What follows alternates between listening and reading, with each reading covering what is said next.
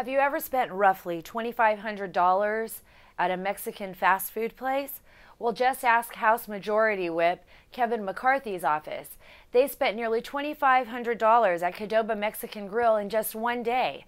Documents obtained by the Washington Guardian show extensive spending into the tens of thousands of dollars the last 3 months by House Majority leaders before sequestration. House leaders spent thousands of dollars at Harris Teeter, Whole Foods, Joe Reagan's Coffee Supplies, Dunkin' Donuts, P.F. Chang's, Qdoba Mexican Grill, and Taylor Gourmet, just to name a few.